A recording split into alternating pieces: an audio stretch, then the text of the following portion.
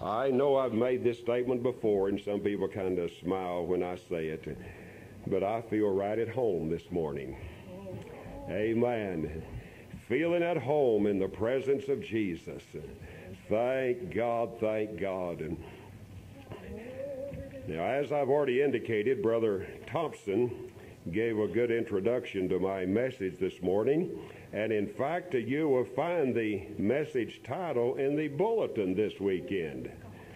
If you haven't already looked at the bulletin, don't look at it now. But if you have already looked at it, you will notice that the first article has a great deal to say about our wonderful Lord Jesus and all that the Apostle John had to say about Jesus. And each one of the chapters of the book of John has something specific to say about our wonderful Lord. And chapter number 15 in particular of John, it says something about Jesus that I want to talk to you about this morning. And you already know what John 15 is referring to, the true vine, we being the branches. Thank God, I'm glad, because this true vine has not changed, Brother Frankie. It's still the same today. Glory to God. And that life that flows forth through that vine, as it was 40 years ago, so it is today. The Lord hasn't changed. I want to read about 4 verses of Scripture, verses number 4, 5, and then 11 and 16. Abide in me, and I in you, as the branch cannot bear fruit of itself, except it abide in the vine. No more can ye, except ye abide in me. I am the vine, ye are the branches. He that abideth in me, and I in him, the same bringeth forth much fruit, for without me ye can do nothing. Verse 11, these things have I spoken unto you, that my joy might remain in you, and that your joy might be full. Verse 16, ye have not chosen me, but I have chosen you, and ordained you, that ye should go and bring forth fruit, and that your fruit should remain, that whatsoever ye shall ask of the Father in my name, he may give it you. Father, in the name of Jesus, I do thank you again for the reading of the Word of God. Bless it to our hearts. Add your blessings to the message. In Jesus' name I pray. Amen. Praise the Lord. Praise the Lord. This chapter tells us a great deal about Jesus and who he is and what he has done for us. And it tells us about the fullness of life. It tells us about the fruitfulness of life, and I believe it also tells us about our future life. Now, these are wonderful subjects that we could explore in detail, although these are not necessarily the ones I'm going to be looking at directly today. But you know, as we look at the fullness of life and the fruitfulness of life and our future life, these things are wonderful things to consider. However, we need to know, how are we going to be able to attain them? How are we going to have this full life and a fruitful life and a future life with the Lord? I'm glad that this portion of Scripture also tells us that the power that is needed for us to reach these goals is available to every one of us. For these things cannot be reached from a human standpoint. Just doing good deeds and good works and turning over a new leaf and making a New Year's resolution is not going to do it. But thank God, a personal encounter and a personal relationship with the Lord Jesus Christ will, number one, enable us to have a full life, will enable us to have a fruitful life, and will enable us to have a future life that is filled with joy and the blessings and the presence of God. And oh, I'm so glad that there is a power available to us today that we can enjoy living. Amen. This certainly takes it out of the natural realm and puts it in a spiritual. But that's where we should be, in a spiritual realm. For the natural man receiveth not the things of the Spirit. They're foolishness unto him. But the spiritual man, he understands the things of the Spirit. And God reveals things unto his people by the Spirit. Praise the name of the Lord for your attention this morning. And in verse number 4, This verse of Scripture simply points out the fact that we do have this life-giving power available to us today. Thank God. He points out the fact that we must abide in Him. At this particular point, the only requirement for us to have fullness of life in our present existence is to abide in the Lord Jesus Christ. Now, I know there's a lot of other things could be said relative to this point of abiding in Him, but let me just focus in upon this one thing today and say again that the only requirement of me and you today for us to have this life is to abide in Christ. And may I say that closeness to Christ is not sufficient, is not adequate. Now, I want you to hear me through. We need to live close to the Lord. But you know, dear friends, if you walked out here to one of these trees and you took your sharp pocket knife and you severed one of those little branches and then you held to that branch back to the trunk of the tree, that branch would die. It was mighty close, but it was not abiding. I'm afraid that in our present society, there is too many folk who feel like that simply because they go to church, they're a part of a Christian family per se. They have Christian friends, they're living close enough to the Lord. And it certainly is wonderful that a person has those characters about them, but the fact remains just being in church is not going to take us to heaven. We've got to be in Christ. Being associated with God's people can certainly increase our faith and can give us spiritual stamina and strength to fight the good fight of faith.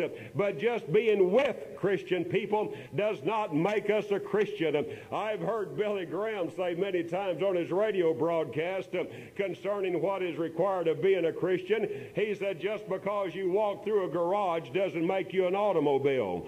And just because you walk through a church doesn't make you a Christian. You've got to abide in Him. Glory to God. Hallelujah. And every branch that abides in Him, they have this life-giving power. This life-giving flow does not come from the natural. It doesn't come from church organizations. It does not come from denominations. It comes with a personal relationship with the Lord Jesus Christ, of which He said, I am the vine and ye are the branches. May I say that branches are totally dependent upon their abiding in the vine. There is absolutely no way that I can continue in a spiritual lifestyle if I'm not connected with the Lord Jesus. There is no way that I can have a hope beyond this vale of tears unless that living hope is resident in my heart. As I said, the branches are totally, absolutely dependent upon the life that flows through the main vine. Amen. This is a wonderful thing and a wonderful thought within itself, because number one, when we recognize that we are totally dependent upon God for our life, that removes any and all boasting. You know, it makes me sick sometimes when it appears that people are wanting to say who I am, who they are, what they have done. The fact of the matter is, as far as eternal values are concerned, none of us can do one thing without the divine help of Almighty God. Oh, hallelujah. The spiritual life that I have today, the spiritual life that you have today, is not because you were brought up in the certain church of the past years, not because you had a certain pastor of the bygone years, not because you were born into a certain family, but my friend, because you are a member of the family of God, and it's the spiritual life that is flowing through the vine into your branch that is bringing forth the fruit. Praise the name of the Lord. We're totally dependent upon our abiding in Christ. And I don't have to go in detail as to what it means to abide. You know, just stay there. Just abide there. Don't move. Throw away your forwarding address cards. You won't need any. You're going to stay there. Amen. Continue in that which you have. Oh, hallelujah. Something else about our abiding in this true vine. I believe that it gives us that wonderful assurance that this life-giving flow is going to be felt in these branches in every season of the year. Amen. In the book of Psalms, chapter 1 and verse 3, the portion of Scripture there says, "And he shall be like a tree planted by the rivers of water. His leaf shall not wither." He shall be like a tree that's planted by the waters. His leaf shall not wither. Have you seen anyone this week with wilted leaves? You say, that's what I saw when I looked in the mirror. Amen. All right, let's talk about our abiding in Christ. Thank God, regardless of circumstances, regardless of outward conditions, that life is still flowing, that gives life to the branches. The leaf shall not wither in sickness or in health, in peace or in war, in a time of frustrations, times of disappointments, times of heartache, times of prosperity, times of wondering if anything is going to come together right, and times of feeling like you have everything under control. There's still life flowing, because the vine is not dependent upon circumstances for the life to flow through. Amen. Glory to God. It is our responsibility to make sure that we are connected, abiding in the vine. Praise the name of the Lord. Oh, hallelujah. As I said, regardless of the seasons of the year, the life continues to flow. A rather humorous illustration, but back a few years ago when I was quite active in the Royal Ranger program, in our campouts, we would have, in our district sectional campouts, we would have several hundred boys and always have a program and have some skits. And some of you men will remember this skit, I'm sure. But one of the groups would call 4 different men up there, and they would represent the 4 seasons of the year. And these 4 men would hold their arms up and they would twist around and turn, you know, as the seasons would change, the leaves would come on green and the life would appear. Then the cold wind would blow and they'd begin to droop, you know how things like that would be. And then they would select one of the commanders or one of the leaders to come, and he was just to run in and out among all the trees. And as the MC was talking about the changes of the season, and he would finally get to the end of it, and he says, and the sap continues to run. Well, I'm not casting any reflection upon this life that is flowing into us in every season of the year. But friend, whether the north winds are blowing or the heat wave is on, the life continues to flow out into the branches and gives life unto them. Oh, how we need that life today, friend. There is no death in the presence of God. There is no death in the family of God. You say, Brother Martin, that's a paradox, because we are dying. The natural is dying, but the spiritual is being renewed day by day. Glory to God. At about 2:30 the other morning, when they got a call from the Clem family, the first words they said were, Dad is now in heaven. Glory to God. Oh, hallelujah. Thank God. You say, how can you be rejoicing about such a time as that? I'm not rejoicing because of the death of a loved one. I'm rejoicing because the landing has been achieved. Amen. I'm rejoicing because they're safe on the other side. praise the Lord. Oh, thank God. And regardless, friend, if we will abide in Christ, we're going to have that life. None of you likes to shake hands with anybody that gives you that old dead fish handshake. You know what I'm talking about. I mean, you just go away shaking your hand and trying to rub the scales off. But you remember that handshake that Sister Stevens gives you. Amen. I mean, there's life behind that handshake. And the only reason you go, pardon me, Sister Stevens, I've had them do it to me too. The only reason you remember that handshake is you go away rubbing it, trying to get the bones back in place.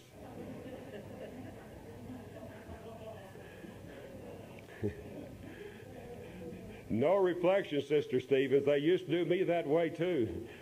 I remember when I was an usher in the church, and more than once, I've noticed people, after I'd shake their hand, they'd walk down the aisle rubbing their hand. And I couldn't figure it out. And come to find out, I almost broke it. I didn't know that. But there's life when you're connected to the vine. Life. And friend, if there was ever a day in which we needed life, it's today, because death is surrounding us. One other thing I want to know, two other things. Now I got to hurry, don't I? In verse number 5, verse number 4 tells us about this life-giving power. But verse number 5 tells us about this life-enabling power. Praise God. Oh, I like this. You know, friends, this flow of life into our branches is a productive power. It does something. It is not just to make us feel good. It is not just to put a twinkle in our eye. It is not just to put a spring in our step. And yes, it'll make us dance in the Spirit, and it'll make us speak in tongues and do a whole lot of things. But I'm glad that the bottom line to the enabling power that is resident in the life of a child of God who is connected to the true vine is because there is going to be that appearance of the fruits of the Spirit. There's going to be some spiritual fruit appear on that tree, and it is our abiding in Christ that enables us to bear spiritual fruit. There is absolutely no way that we can bear spiritual fruit unless we're connected to the vine. Oh, God, help us today to get out of the realm of the flesh and trying to do the work of the Spirit and stay in the realm of the Spirit, that the works of the Spirit might be accomplished in our midst. Amen. We can't do it without the Lord. We cannot be a Christian without God's help. We cannot give a credible witness for Jesus Christ without being connected to the vine. We cannot do the works of God without that life-giving flow of God coming into our lives. Oh, hallelujah. Thank God. Again in Psalms, the 1st chapter, and in part of verse number 3, says it bringeth forth his fruit in his season. Thank God. I said it brings forth fruit in its season. There is no begging. There is no working. There is no worrying. There is no anything that we can do to bring forth fruit other than abide in Christ. Amen. Glory to God. You plant a peach tree, and all things being equal, at the right time, that peach tree is going to bear some fruit, and it's going to be peaches. Amen. Glory to God. Thank God, if we'll abide in Christ, we can bear fruit in this day when the world says the church is going down the drain, when the world says the church is not relevant to our society, when the world says we don't need the church today. We do need the church, and the church can still bear fruit. because he enables us to do so. Glory to God. Verse number 1 lets us know that the husbandman is going to do some work on this tree, and the reason he's going to prune this tree is so it might bear more fruit. Go on down a few verses further, and it speaks of it bearing much fruit. You know, there's some of us requires more pruning than others. I can see a lot of you folk out there this morning, and I can almost see a halo over your head and angel wings on your shoulders. I mean, you're just so right, it seems like nothing ever goes wrong. And then I look at myself and I wonder if I can ever do anything right. It takes a heap of pruning, it seems like, to bring things and to keep things in focus. We sometimes begin to chafe under the hand of the Lord when he puts the pruning shears to our branches to trim off the unnecessary things. You know, I could almost start rambling here, because I feel like the further we go with the Lord, the more he's going to apply the shearing and the pruning to get rid of what's unnecessary. And I find that in our present day, there are many folk who laid some things down who they've gone back to pick up. Amen? Just because it's almost 12, you don't have to get that quiet. Glory to God. He will prune us that we might bring forth more fruit. And that is the key right there. Not only more fruit, but much fruit.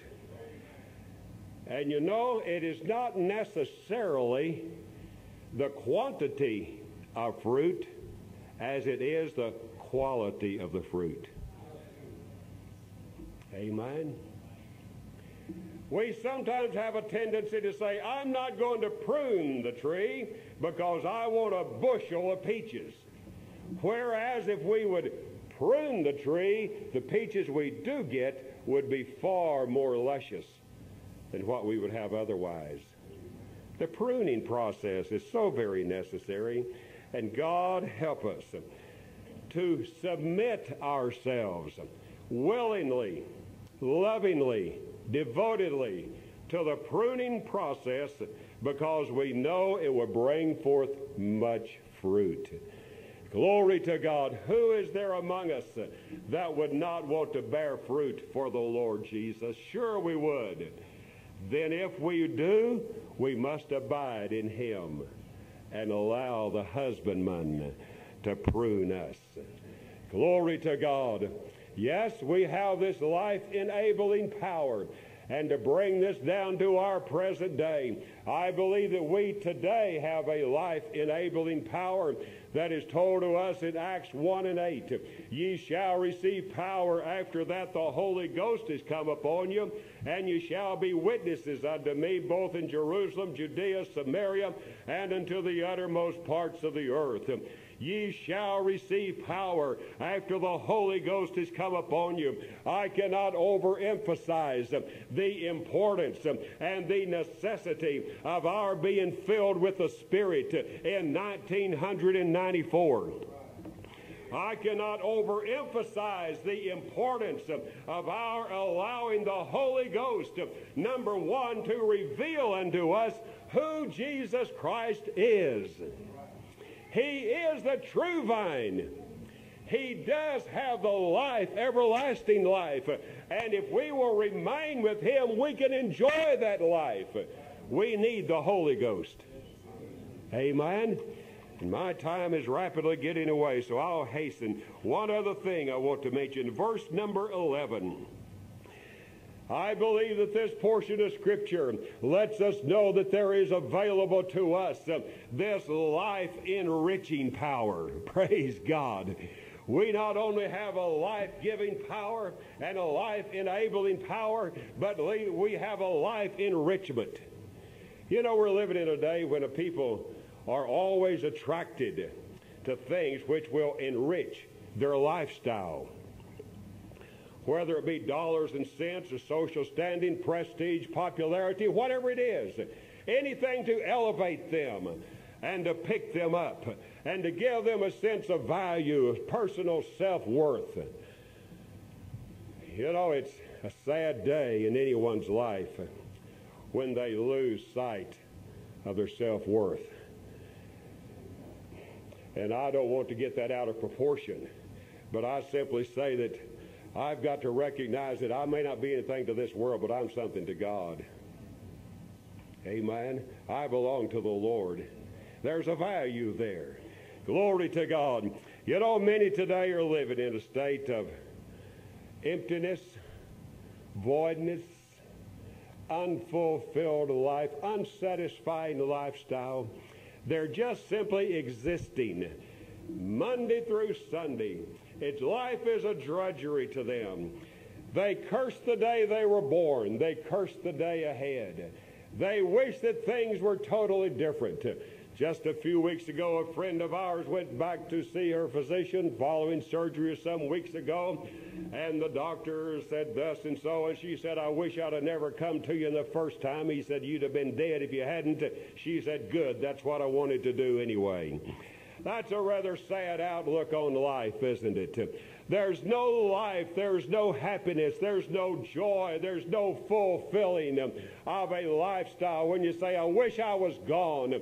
But I want to tell you, friends, that if you belong to the Lord Jesus Christ, if you'll stay connected to the vine, if you'll let that power flow through your life that will bring forth the fruits of the Spirit, such as love, joy, peace, understanding, and all these things, hallelujah, you will feel like that you have something worth living for. Amen. It will enrich your life. It will give you standing. It will give you status in this life, not from a natural standpoint, but from a spiritual standpoint. Thank God you can be convinced of the fact I'm a child of God and I've got something to live for. Amen. Isn't it sad that the multitudes there are in the world today who feel like there's nothing worth living for? They look to the future. Every time I attend graduation exercises from high school, college, wherever it might be, there's a host of people there that seemingly they have no direction. Brother Raymond Sanderl, a good friend of ours, as you know, is teaching in the junior college down in Tyler. He asked his students at the first of the last school year, he says, what do you have in mind for the future? What are your goals? What do you want to accomplish? And he said out of that large class, there was a mere handful that could indicate something they had in mind as to what they wanted to do. That's sad, isn't it? That's sad. But I wouldn't be surprised if I could come down and ask every individual in this congregation this morning, the younger generation, what is it that you want to do? Would they really know? And I'm not saying that we do have all the answers, but I believe that number one, we need to have that goal in mind. I'm going to make myself available to God, and whichever way God leads me, that's the way I'm going. Amen. He gives us something worth living for. I believe that there's a number of things that the Lord wants us to have in life, and he points this out so graphically here in verse 11. He says that my joy might remain in you and that your joy might be full. A person who truly has the joy of the Lord, and I mean the genuine, true joy of the Lord, that person is indeed a blessed person. Amen. They are blessed. This joy of the Lord does not necessarily mean there is an absence of trouble. Because you see, this life that produces this joy is not dependent upon outward circumstances. We can be in the midst of trouble and confusion, sickness and heartache, and still have the joy of the Lord. Glory to God. We've seen this exemplified so many times in the life of so many of God's dear people who were suffering physically, afflicted, terminal cases, and you went by to cheer them up, but you left the one that was cheered up because of their attitude. Life was worth living. Amen. Jesus is real. Oh, hallelujah. I believe that this life that we do have through our Lord Jesus Christ is revealed unto us by the Holy Spirit. And if we will lock into what God has made available to us, our lifestyle today can take on an altogether different meaning. Spiritually speaking, I don't think the Lord wants us to go through this life with our head hanging down. Amen. Glory to God. Life. A rich life. Enjoyment of life. Glory to God. I'll never forget the first time I understood more what the Scripture means, that in the Old Testament it speaks of certain prophets and men, they died being full of days. The first time I heard that really explained in a way that really made sense to me, of course I knew what I thought the Scripture said. Brother E.R. Anderson was preaching Brother A.R. Trotter's funeral service over in Dallas. And he used that Scripture. He said, actually, what that means is their days were full. They not only died being full of days, but their days were full. Oh, what a difference that makes. And I believe that to all of us who knew Brother Trotter, his days were full. There were not void spaces. There were not emptiness there. It was full. He enjoyed living. I said he enjoyed living. Are you enjoying living today? You'd better be. And the only way we can is to abide in him. Let that life flow through us. Oh, glory to God. Oh, there's so much more I'd like to say about all this morning. But friends, if we are truly abiding in Christ, even as Christ did abide in the Father, you see all the works that Jesus did when he was here on earth. And he only did that because of his relationship with the Father. Amen.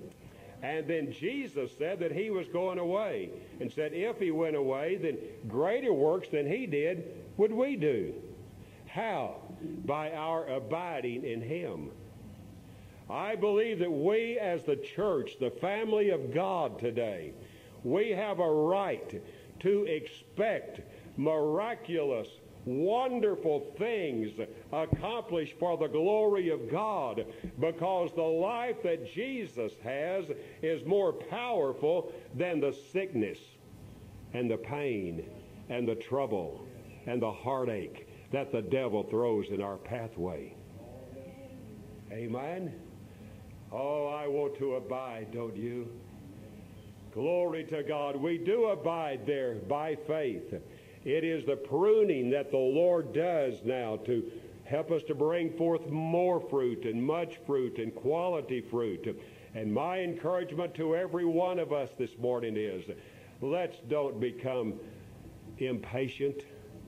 Let's don't become irritable when the Lord starts pruning us. Because as Sister Winstead has said so many times, he's doing it for our good. Amen. Would you stand with me, please? Glory to God, glory to God. Oh, Lord Jesus, we are so very grateful, thankful to you today for the presence of God. And Lord, we thank you for the Word of God, which is indeed a lamp unto our feet and a light unto our pathway. Lord, we thank you today because we have this life-giving power, life-enabling power, and this life-enriching power today. Thank God, and all that's required of us is to abide in you. Lord Jesus, I pray that you would help everyone under the sound of my voice to be more determined than ever before to live for Jesus Christ with all of their heart, soul, mind, and strength. In Jesus' name I pray. Amen. Praise the Lord. I want us to sing one chorus, if you will, Sister Gregg, please. I want more of Jesus, more and more and more. I want more of Jesus, more and more and more. I want more of Jesus than I've ever had before. I want more of His great love, so rich, so full and free.